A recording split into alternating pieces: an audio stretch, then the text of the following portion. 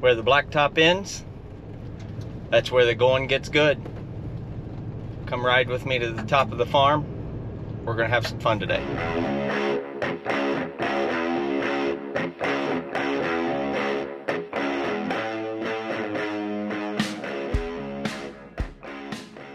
Hey everybody, welcome back to the channel.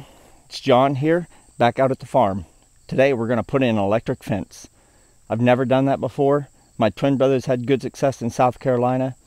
I probably should have done it a month and a half ago, but we got a food plot right behind me that I've planted. It's coming in great, but I want it to look like that and stay like that until about a week before bow season, which is about 5 weeks away.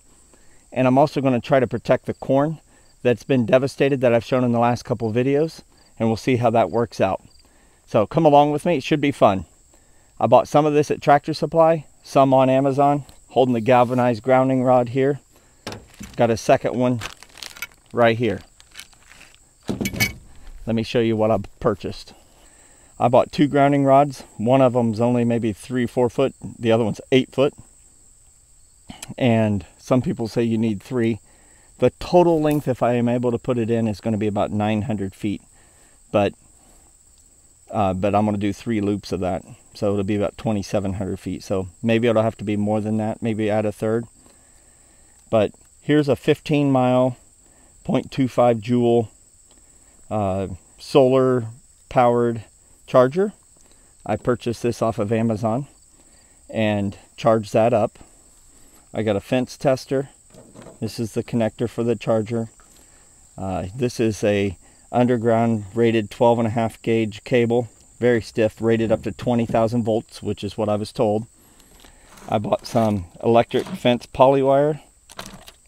Got some clips for T-post, something to connect a little in and out gate, some electrical working stuff, 47-inch step-in post, 48-inch fiberglass. I'm going to try the difference between those. I wanted the high vis of the white to maybe help deter the animals from coming in. And then some 6-foot T-post. Of course, I forgot the T-post driver. So that's going to be my T-post driver for today. It should make for a long day. And of course, Coke Zero. I saw a t-shirt the other day. It says, in case of an emergency, my blood type is Coke Zero. All right, let's get going.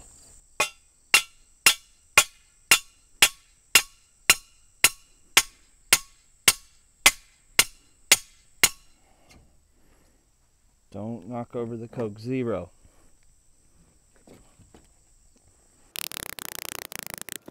I'm just not going to drive them a huge depth. It's only be there for 5 weeks at the maximum.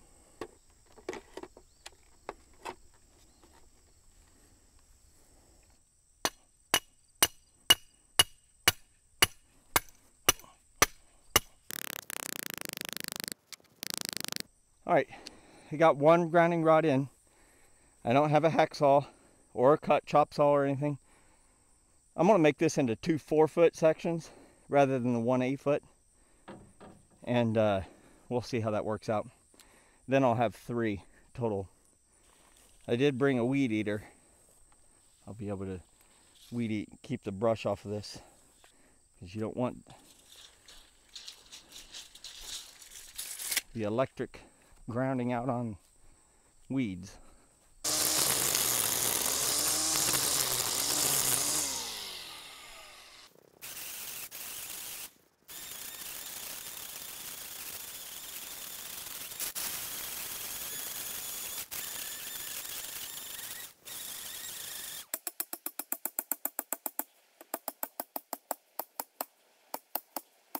Just going to put this on.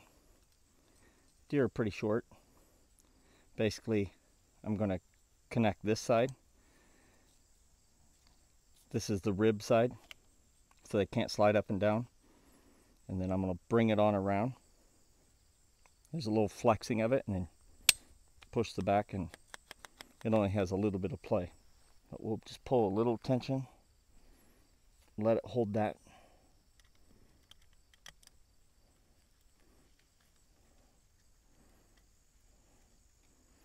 We'll move on. Don't let perfection get in the way of progress.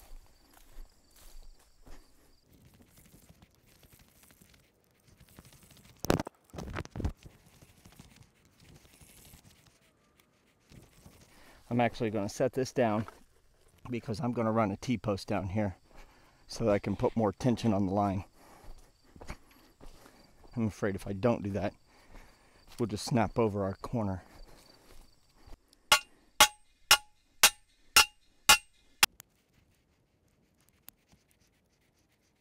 Pretty amazing germination. I mean, this is exactly what you want it to look like. Just, 3 weeks after planting, it is going to be so full of food here shortly.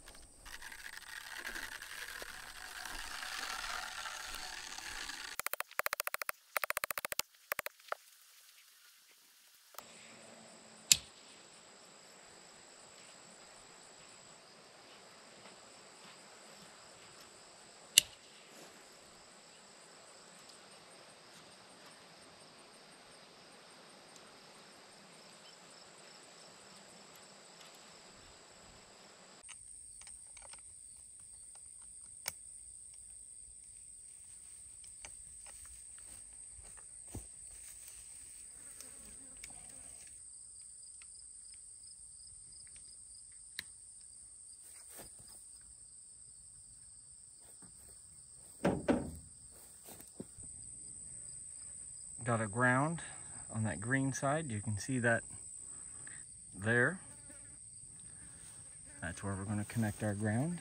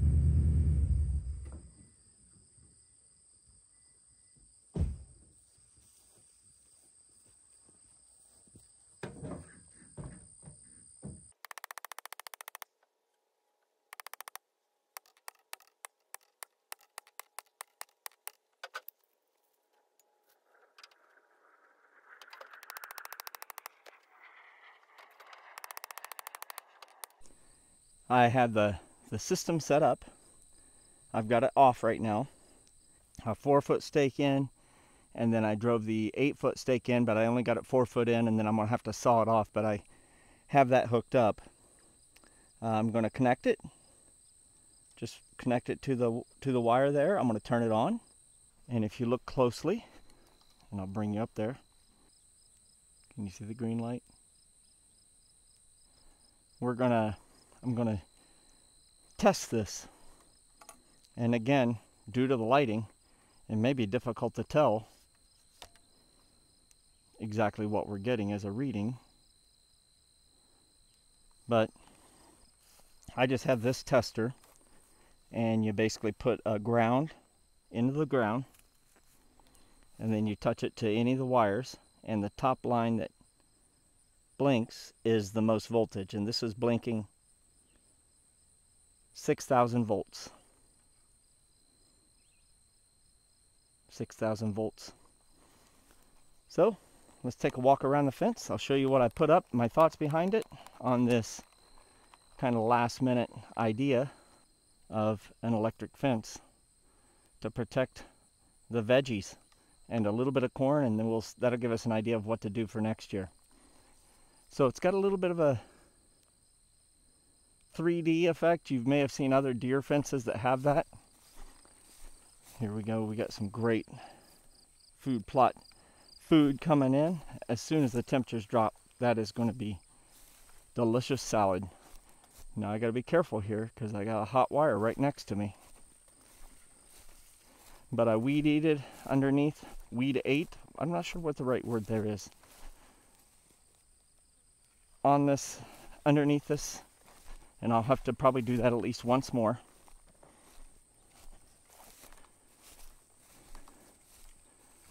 And I have the backside, and then I cut that path up into the corn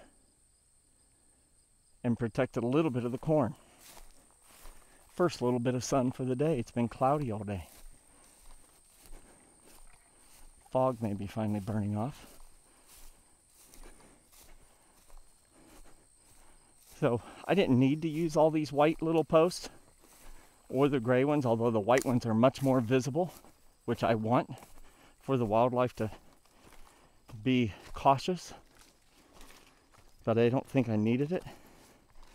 But this is going to be good vegetables for the deer, even if the corn sucks. But that's what I'm trying to protect for our far. We'll see how it does inside versus out. Right now it's equal. All right, I'm going to test this. You'll probably have to take my word because you probably won't be able to tell. Hook this on, and it's blinking 6,000. 6,000 again. This is the farthest point. It's a 15-mile fence, and this is not even a mile of fencing, maybe not even a half a mile. But we put the corner posts as T-posts. I didn't dig them deep because I'm not going to leave them here permanently. And they'll come out in about 4 weeks, 3.5 weeks, and we'll just see if we can get 3 weeks of protected growth. Anyway, hopefully you had fun coming along with the project today. We've got a little bit of corn protected. We'll see if there makes any difference. Hard to tell. I should have done this a month ago. Just slow on the pickup, but I'll have it ready for next year if it looks like it has promise, and I think it will. We did do 3 strands, and the tallest is maybe 4.5 foot. So I'm gonna get back to the barn. Got to work on some plumbing. Got a skid steer coming tomorrow, and we'll catch you on the next one. Remember, if you're not out there growing, guys and gals, you're dying.